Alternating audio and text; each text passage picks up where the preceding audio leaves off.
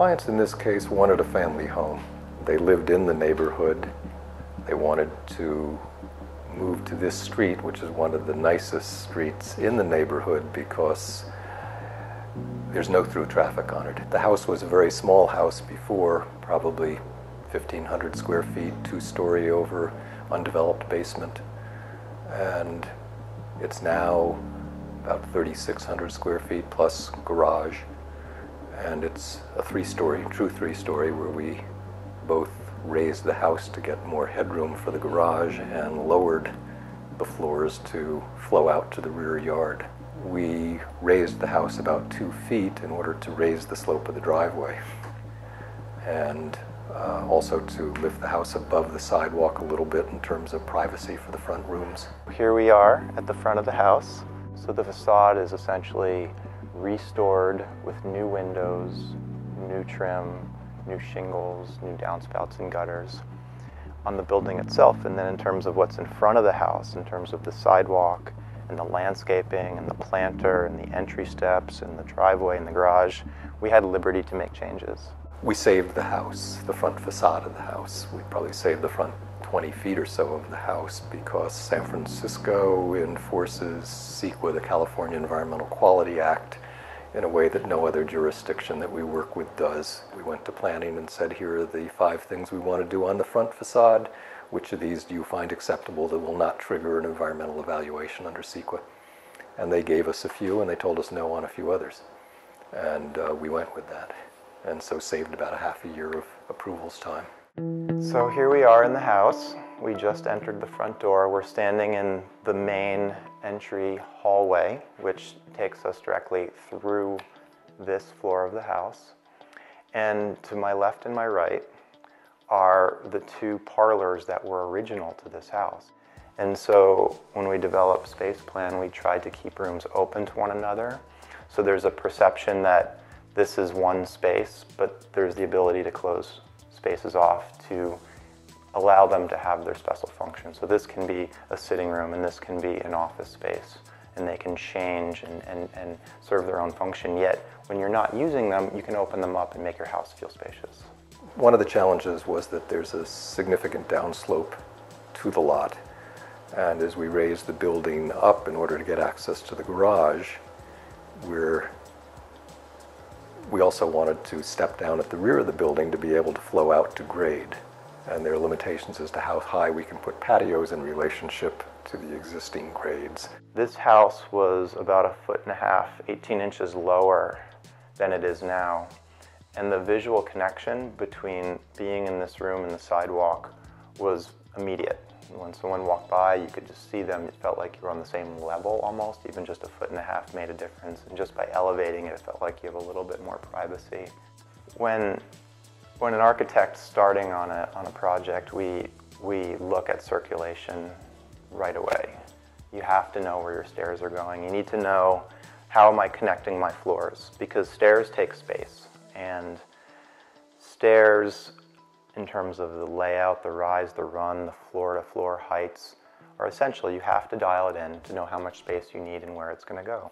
But for this project, we wanted the stair to be its own room, right? So this is a vertical room. It's a gallery wall. It's connected visually with an open atrium on 3 floors. There's a big 4-foot by 4-foot skylight over the center of the stair atrium. On the other side of this building wall is our side yard.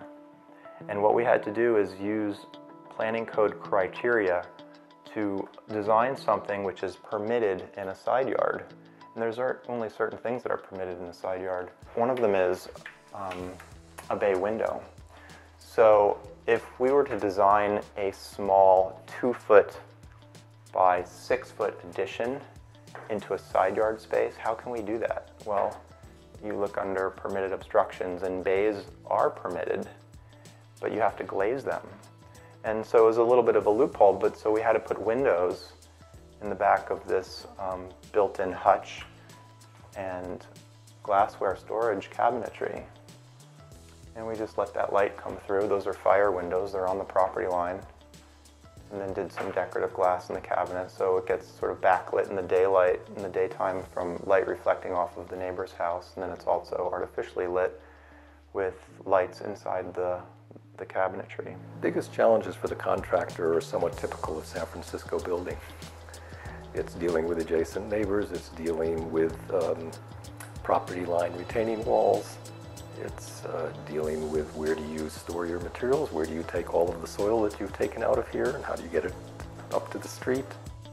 One of the goals, and this is a goal that comes up a lot on all of our projects, is wanting to connect indoor to outdoors.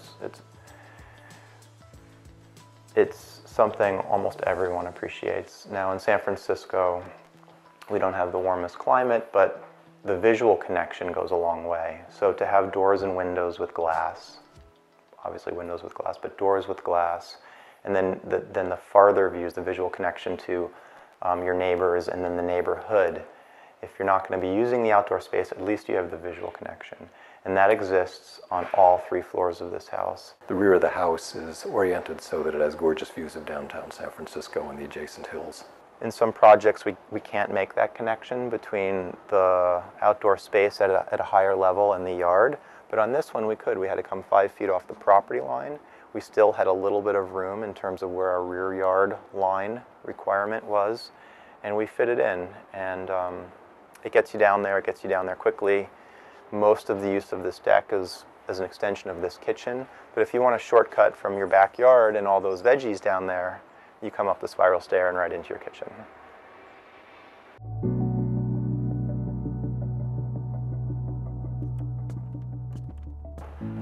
So here we are at the upper landing, the top floor of the house. This is the bedroom level.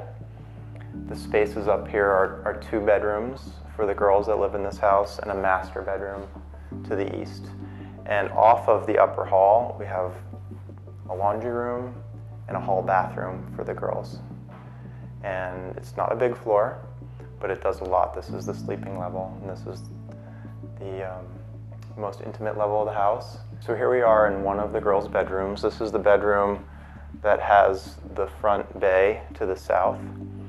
So it's a little bit more difficult to do furnishings in here, but the way this room starts to get bigger is this additional space that we were able to do above it. And we did this alternating riser tread step system, which allows us to get basically the way that one would climb a ship's ladder at a steep angle, but yet safely and with handrails to a higher floor in a much shorter distance. So we go from this floor to the loft floor in only about 4.5 feet, which one couldn't do in a normal stair, and building code does not let us use ladders. What I like the most about the project, and that our team is proudest of, I think, is the sense of spaciousness in a relatively tight lot in San Francisco, where we developed axes through the house. As you enter, there's a straight view out to the views at the back.